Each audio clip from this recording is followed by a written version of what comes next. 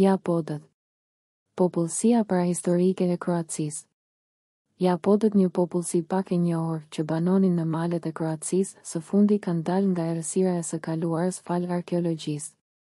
Mes shekujve I dhe IPS, ata ishin një etni e konsoliduar dhe e veçantë, të cilët jetonin në malet e larta dhe që njiheshin për punimet e tyre nga qelçi dhe metali.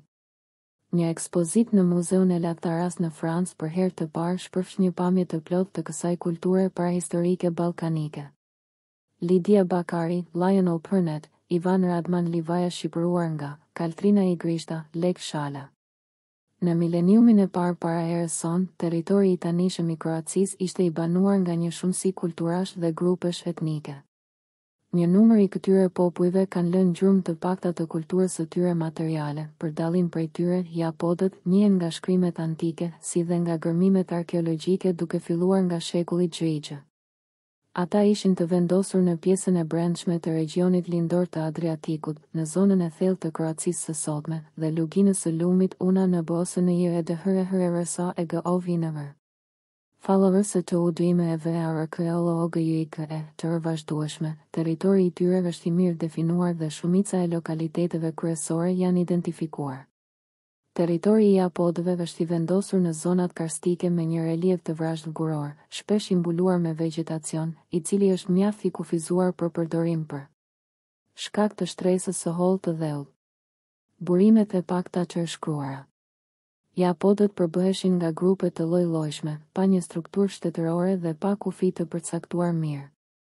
Identiteti I tyre veçohet përmes mënyrës së njëjtë të ndërtimit të vendbanimeve të fortifikuara, varrimin e të vdekurve, gjithashtu përmes veshjeve dhe besimeve të tyre. Sipas burimeve antike, ata nuk I përkasin a priori grupit etnik Ilir, por karakterizohen si një grup I pavarur. Është themundur që fillet e formimit të kulturës Japode të kenë nisur përgjatë fundit të periudhës së bronzit, shek. GPS, që karakterizohej nga tradita vendase dhe ajo e ardhur nga Panonia së Bashku me të ashtu quajturën kultura e fushave me urna. Emri I tyre dhe shtrirja territoriale janë të njohura fal burimeve të shkruara dhe përnjohjeve arkeologjike. Japodët nuk na lanë burime të shkruara, kështu që studiuesit bazohen në përshkrimet e autorëve grek dhe romak, shumica prej të cilëve nuk ishin në kontakt të drejtpërdrejtë me Japodët. Ata u përfshin në kontakt me këta të fundit vetëm gjatë konflikteve, duke I përshkruar si një popull mjaft luftarak. Plejada e qyteteve. Straboni në veprën e tij Gjeografia në librin e 7 përmend Japodët dhe qytetet kryesore, sikurse janë Metulum, Megjas Vinica në Josipdol, Arupium, Vitali në Prozor, Monetium, Megjas Humaci pranë Brinjës dhe Avendo, Kompolje.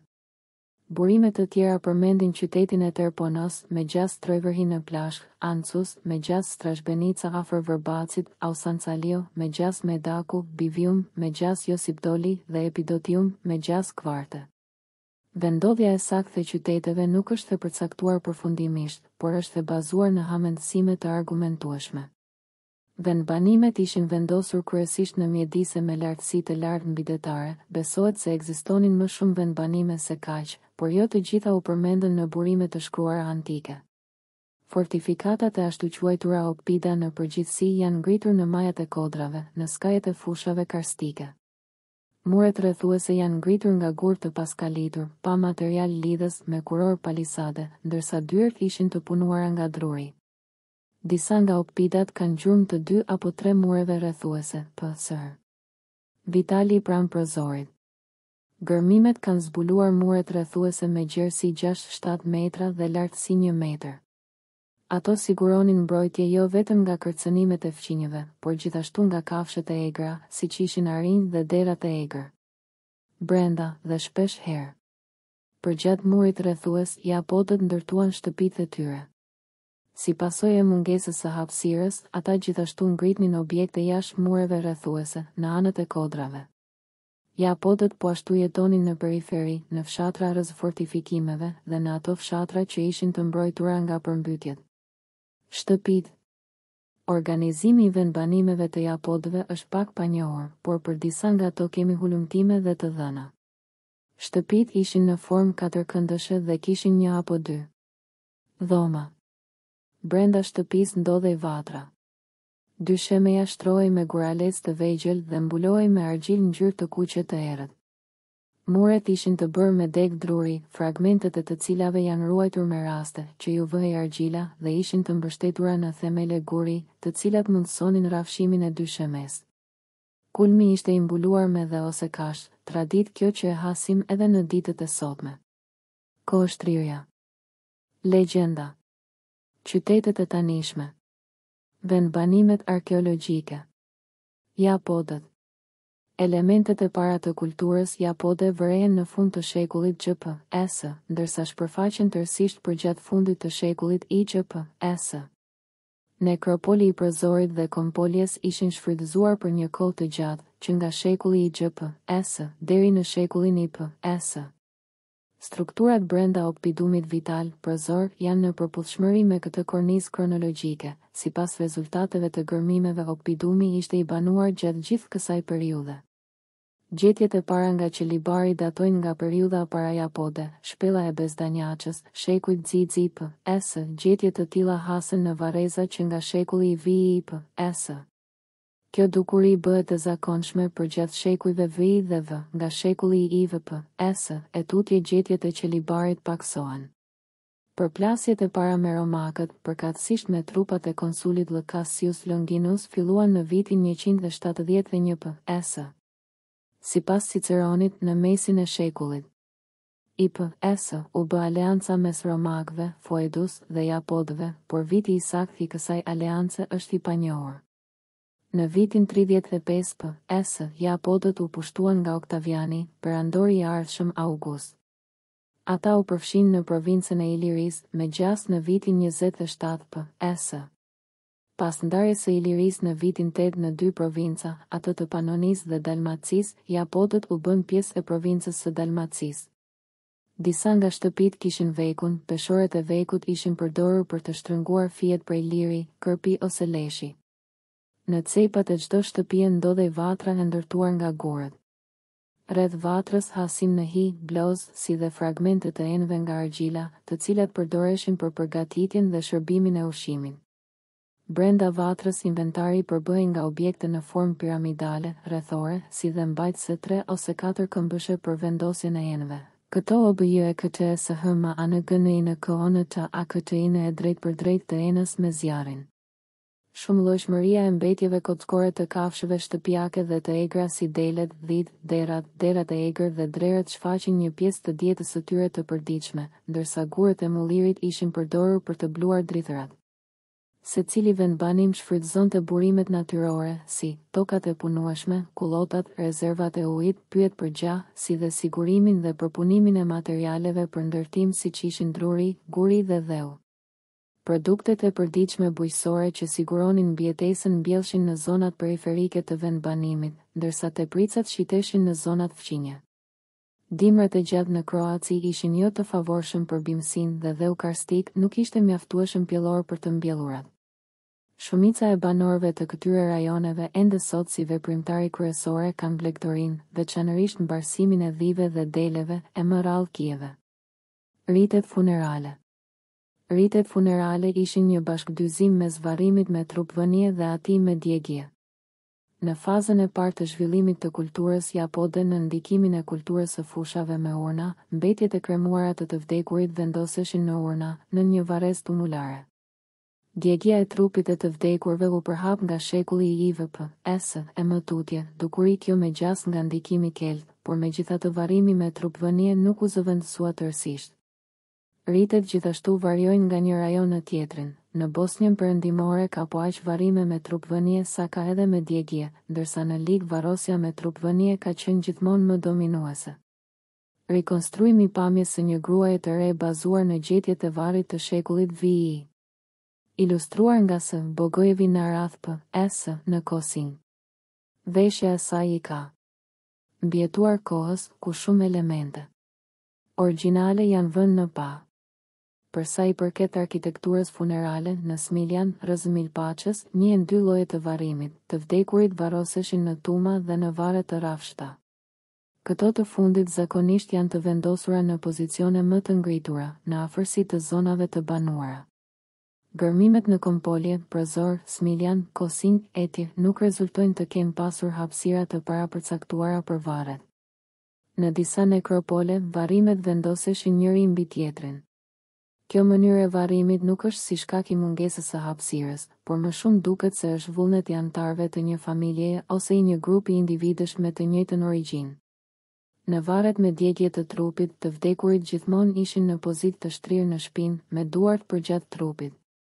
Pjesën më të madhe të rasteve, skeleti është zhdukur ose kanë mbetur vetëm disa kocka. Në varreza janë ruajtur vetëm fibulat nga bronzi, elementet e rripave dhe mbulesat e kokës.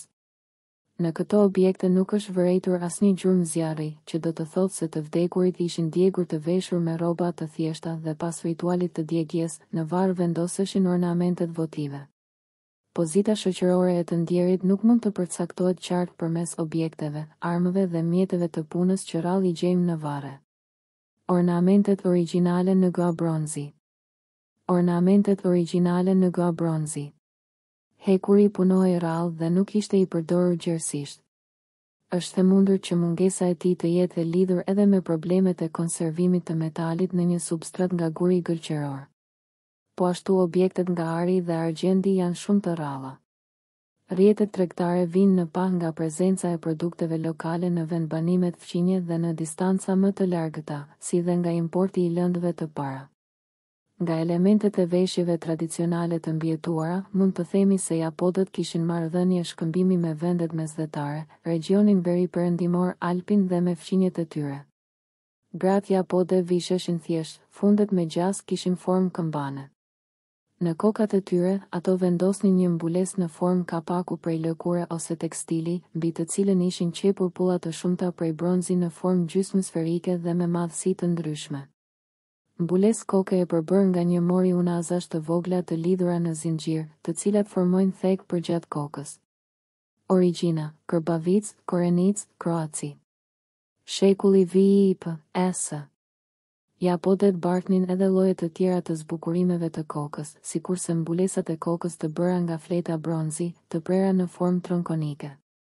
Fletat metalike ishin të zbukuruara me pulla të stampuara, me madhësi të ndryshme. Forma e mbulesës së kokës e bërë nga lidhjet e unazave është shumë e veçantë. Lidhjet janë bërë në mënyrë të atill që telat prej bronzi të formojnë unaza të vogla të ngjitura njëra me tjetrën, duke u bashkuar për të formuar një zinxhir. Zinxhiret e bashkuar krijojnë një bazë në formë kapaku dhe në pjesën e pasme ato bien si thek në shpatulla. Forma më e zakonshme e prodhimeve lokale të Japodëve është një fibul spiraleje me një tet në mes.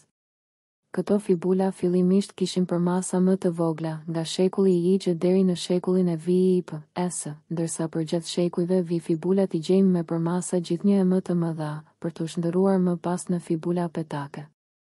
Një lloj tjetër zbukurimi i shpërndar gjerësisht ishin figurinat antropomorfe, të paraqitura në gjinin mashkullore apo femërore. Shumica e këtyre figurinave datojnë nga shekulli VIP.S, por disa nga ato i takojnë shekullit VP.S. Fibulat petake mund të ishin pjesë e një varseje, mund të vareshin në krahëror, ose si zbukurime për mbulesat e kokës dhe rripat. Kultet dëhre rritet. Pak dim për botën shpirtërore të Japodëve. Për këtë aspekt të jetës së tyre nuk kemi të dhëna të shkruara, dhe pak dëshmi materiale. Ajo që dihet është se bindi ishte hynja kryesore, zoti i pranverave dhe përnjëve, për të cilin ishte ngritur një sanktuar në Privilic, Bihaq, gjatë periudhës romake. Pas pushtimit, romakët sollën hynit dhe besimet e tyre, por në të njëjtën kohë Japodëve u lejua t'i praktikonin besimet vendase. Në këtë rast besimi ndaj bindit ishte i ndërlidhur me atë të Neptunit. Kafsha kryesore që paraqitet në sanktuar është britsjapi, po ashtu kjo kafshë mendohet se është sakrifikuar për përkushtime rituale, pasi që në altar vërejnë gjurmët e djegjeve votive. Pushtimi romak. Për dallim nga kartagjenasit, galët ose iberikët që njiheshin për ballafaqimet e tyre me romakët, Japodët nuk zënë vend të veçantë në historiografinë romake. Këta barinj malesh do të përballeshin me së paku 2 konsuj dhe një perandor të ardhshëm qysh nga viti 170 p.s. Ishte viti 35 p.s. kur fati i Japodëve ishte vulosur nga Oktaviani i Ri, i cili ishte një ndër figurat më të fuqishme në Republikën Romake nga viti 43 p.s. Kur ai së bashku me Mark Antonin dhe Lepidin u pajtuan të krijonin triumviratin e dytë. Ai e kishte nuhatur se nënshtrimi i fisëve të Ilirisë perëndimore mund të rrisë popularitetin e tij në Itali, ndërsa në anën tjetër e forconte ushtrinë e tij për luftën së Unveiling në ardhëhyjeve. Usëhërtërëja madhështore që ai drejtoi duhet të ketë lënë shumë mbresa Japodëve, pasi që faza e parë e kësaj fushate ishte më shumë e ngjashme me një ngjitje malore sesa me një operacion ushtarak. Në fakt, shumica e Japodëve Cisalpin, që jetonin në jug të maleve Velika dhe Mala Kapela, u dorëzuan me mbërritjen e ushtrisë romake. Kështu, si rrjedhoi qytetet Moentini dhe Avnë u dorëzuan menjëherë, duke i hapur dyert e okpidës së tyre Oktavianit. Japodët Transalpin ishin më pak mikpritës ndaj romakëve. Ngjarja më e njohur e kësaj fushate pushtuese është rrethimi i Metulumit, i mbrojtur nga 3.000 ushtar. Rënia e Metulumit si lufta e fundit e bërë nga Japodët shënon edhe rënien përfundimtare të pavarësisë së tyre. Përgjatë disa brezave, si kudo tjetër anë mban perandorisë, ky popull i fuqishëm dhe i egër u shndërrua në një popull e purovinës sojallë e perandorake, i romanizuar në paraqitje, doke e zakone dhe në jetën e përditshme, pavarësisht disa veçorive të cilat mbijetuan nga e kaluara e tyre. Lidia Bakari, Muzeu Arkeologjik i Zagrebit. Lionel Pernet, ish drejtori i Muzeut Arkeologjik në Lates, drejtori i Muzeut Kantonal të Arkeologjisë dhe Historisë në Lozan. Ivan Radman Livaja, Muzeu Arkeologjik i Zagrebit. Varse e punuar nga 68 ruaza në përmasa të ndryshme. Ruazat janë punuar nga pasta e qelqit me ngjyrë të kaltër të errët dhe në mes ka rraf koncentrik ngjyrë të verdhë. Provinca, Prozor, Otoçac, Kroaci, Shek. Idziv p.s. Fotografit i Krajcar, Arkiva e Muzeut Arkeologjik të Zagrebit.